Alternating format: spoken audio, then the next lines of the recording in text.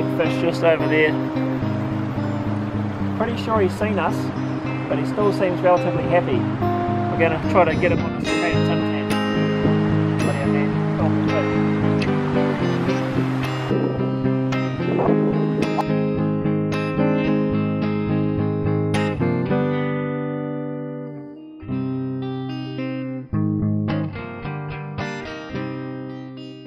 Oh, geez, there's some bloody wind today.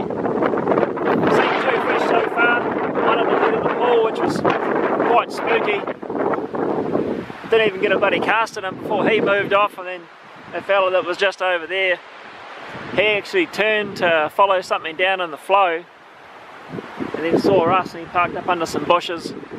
He had a look at a cicada and then he buggered off once I snagged in front of him and almost stepped on his face. They have a tendency to do that every now and then. The wind is smashing. It is absolutely smashing through. It's going to make things hard. I've chucked on a Royal Wolf with a size 14 tungsten pheasant tail dropper. We may go down to a 16 yet, I'm not sure. We'll see who's about and how we're feeling once we spot them. But if nothing else, the sun's shining. I saw some birds singing. The boy's happy. Happy and cold. Happy and cold is better than sad and cold, or cold and wet. We may achieve all 3 of those yet. Rightio. Let's mosey on up.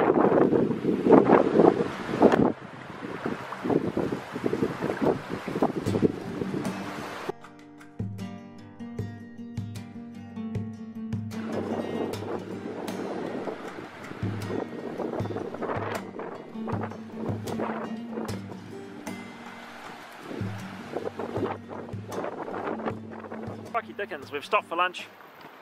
What have we got today for lunch, JR? Roast lamb and vegetables. Bit of backcountry. We'll see how backcountry goes. Well, the boy is reading how to sort out D-high food. We'll give you an update on the situation. The river is cold and we are now wet.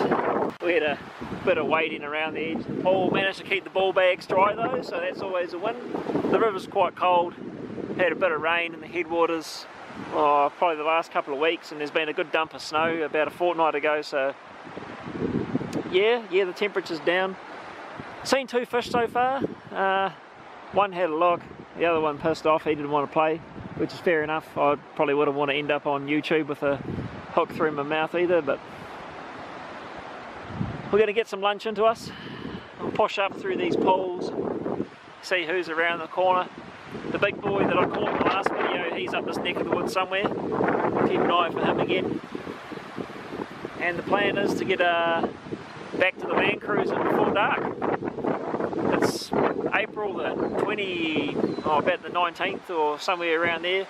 So by 6:30 she's going to be torch weather, and I'd rather not be out here with a young fellow with a torch.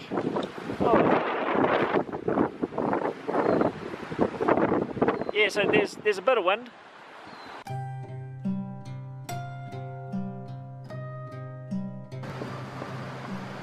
Tell me about your delicious meal that you've got. What is it, man? Roast beef and no, not roast lamb. Nice and loud. Roast lamb and vegetables. Is it roast lamb and vegetables? Yeah. Cool. Pretty tasty? Nice and hot? Too hot.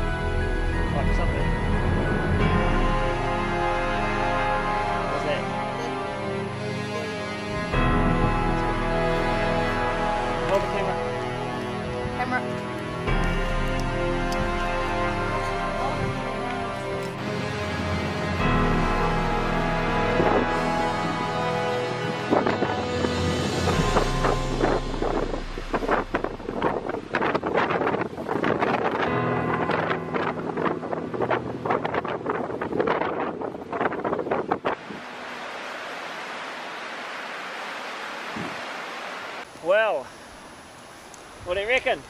Awesome. Pretty awesome. Still pretty windy.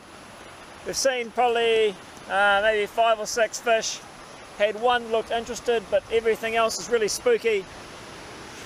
I think the wind's playing a pretty big part today. The fish seem to be hard on the edges. I've only seen a couple of fish out feeding, and they both buggered off pretty quick.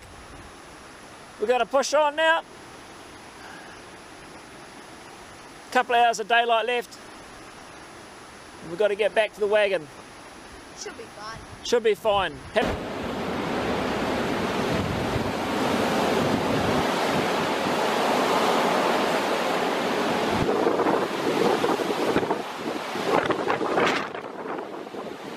The bloody wind's given us a beating today.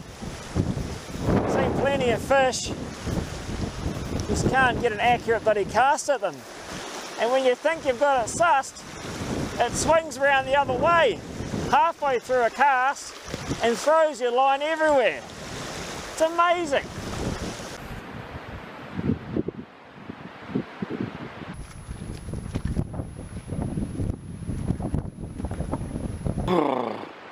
Crikey dickens, what a day we've had. No hookups, nothing at all. Seen maybe 5 or 6, about 5 or 6? Yep. About 5 or 6. Pretty hard work today. The wind has been absolutely pumping us the whole bloody day. I'm only using a 12-foot leader today. Probably could have gone down to 9-foot. It was that bloody hard to control, but nonetheless, we spotted some good trout, balls them all up, but had a bloody good time, and that's what Black Creek's all about. Cheers for all your subscriptions and views. This is our last backcountry video for 2018. The season closes in about a week, and I'm back to work. Anywho, we'll spot you later. Cheers.